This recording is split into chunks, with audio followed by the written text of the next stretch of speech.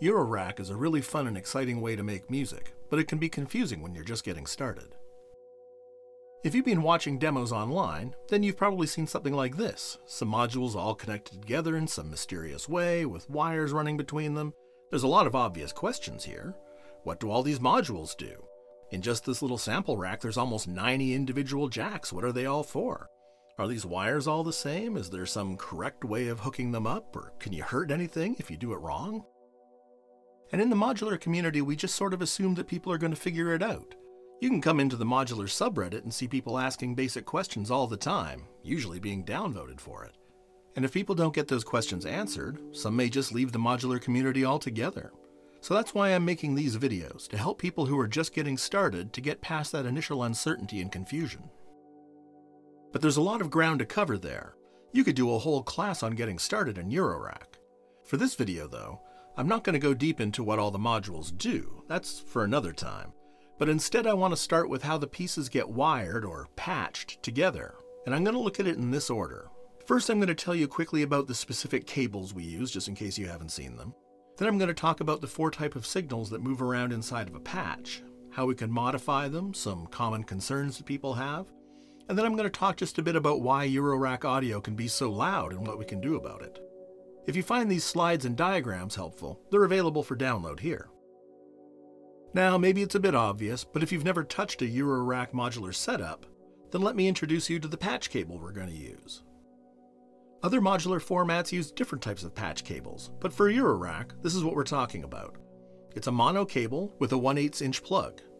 You can get them in different colors and different lengths. Some have thicker braided cables, others are noodly and thin, but they all function the same. There are a couple cool variations, like stackable or hopscotch cables, that let you send a signal to more than one place. But typically we're just going to use regular cables, and you may end up with quite a few of them.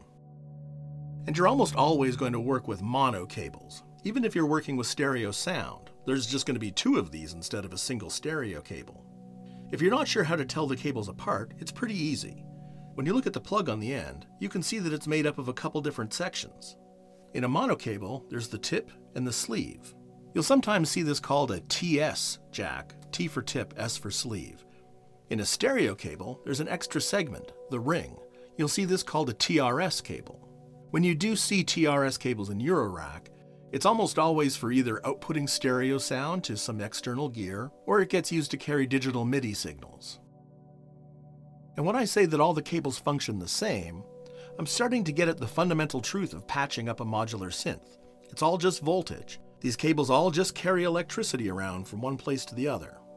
And it's not a lot of electricity. Typically the voltage ranges will be -5 to +5 volts. They'll call that bipolar since it goes of both positive and negative. Or there'll be a unipolar 0 to 10 volts.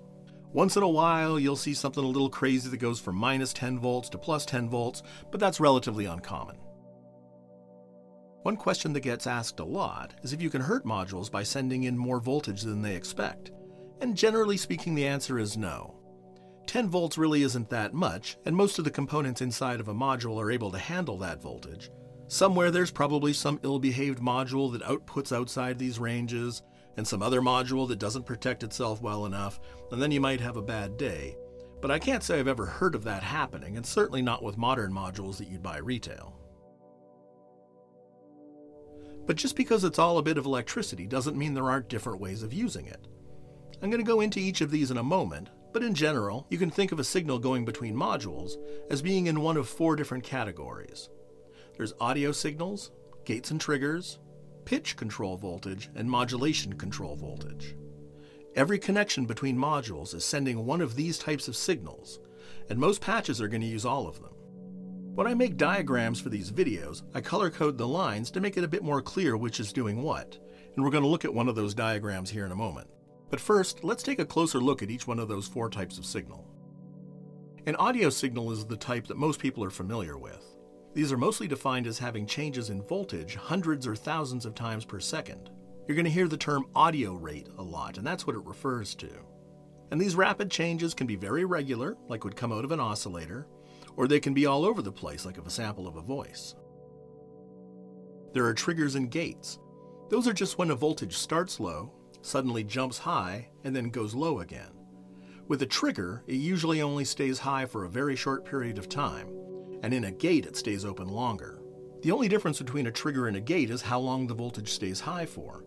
You can sort of think of it as a trigger tells a module to do something, and a gate tells it to do something for this amount of time. Now we get into control voltage, and it comes in two varieties. There's pitch CV.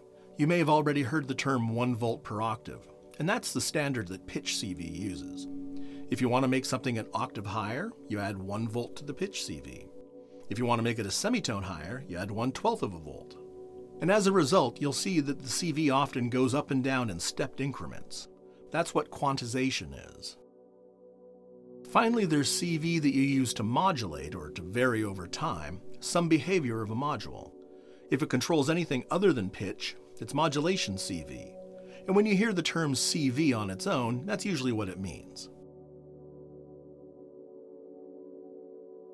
So let's see them all in action together. Here's a block diagram of a basic full voice patch. You can see how the sequencer is sending pitch information in pink to the oscillator, and a gate in brown to the envelope generator. The oscillator then outputs audio in green, and that's chewed on by the filter and passed to a VCA.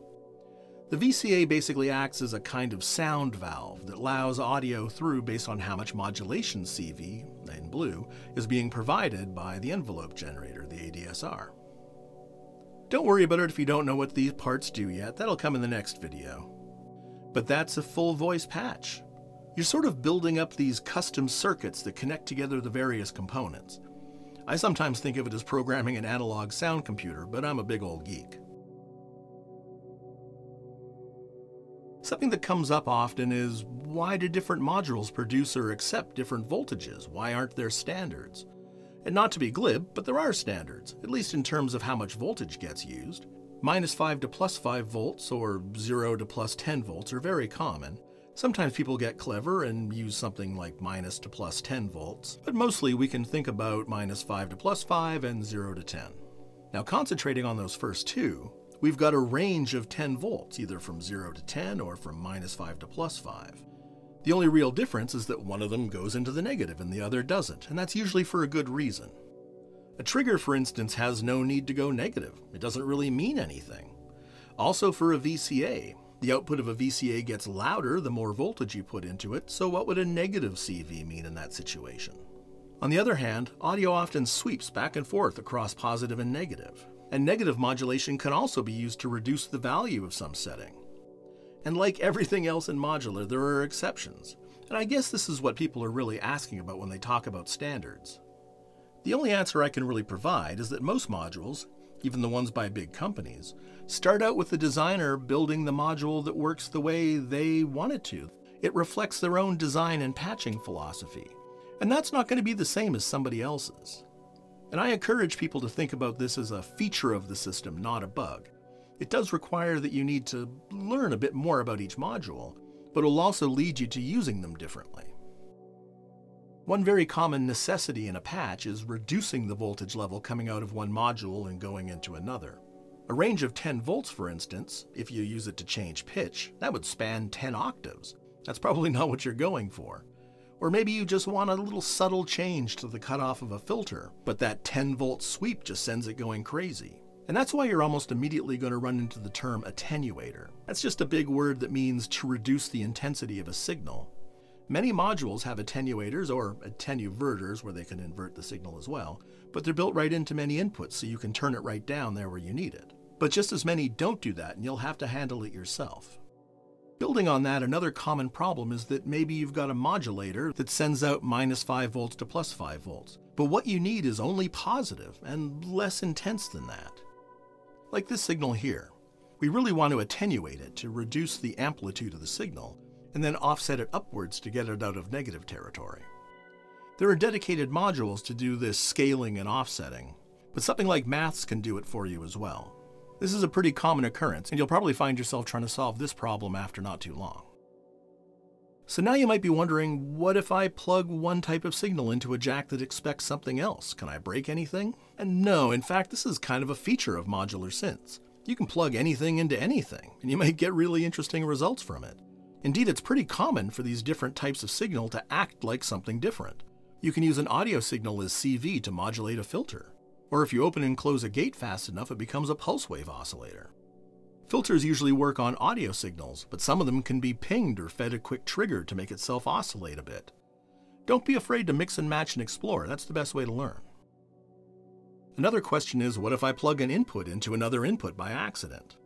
And again, the answer is that you're really unlikely to hurt anything. Most modules have one of these little guys, a diode, in front of the inputs and outputs, and they keep electricity from going the wrong way. Some modules even encourage you to try plugging things in that way and have interesting behavior when you do it. If you're using a bunch of handmade gear, well, it's possible that maybe they didn't put in this protection, but anything that you buy from a manufacturer is going to be fine. Although I said earlier that you can't really hurt anything with this low voltage, there is one caveat that needs to be understood. You may have heard someone referring to Eurorack audio as being hot or loud, and that's why you need specialized modules to get sound into or out of your rack. This all comes back to Eurorack voltage standards being in the 5 to 10 volt range. Normal line-level consumer audio equipment runs at more like 1 volt, so a module that outputs audio at 10 volts is going to be several times louder than normal gear. Many mixers can handle this hot of a signal, so you probably won't hurt anything. And it isn't that hard to reduce the voltage. You can just use one of those attenuators I mentioned, and that will reduce the voltage and therefore the loudness of the signal. You might get better audio using a VCA or a dedicated output module, but especially when you're getting started, there's no problem with doing it this way. Going the other direction though, you do need to amplify the external signal quite a bit to get it up to Eurorack standards. And that's not quite as easy, and it is best to go with a dedicated input or preamp module to do that for you. And there you have it. I hope at this point you can see why patching a modular synth is really just about moving around different types of voltage, and that the different types are somewhat interchangeable. Also, it's pretty unlikely that you can hurt anything with normal usage, so don't worry about experimenting. That's kind of the whole idea. Next time we'll talk more about some of the common types of modules that you'll run into, and how they create and operate on these types of signals. So if you made it this far, make sure you subscribe to the channel so you don't miss it. Thanks for watching.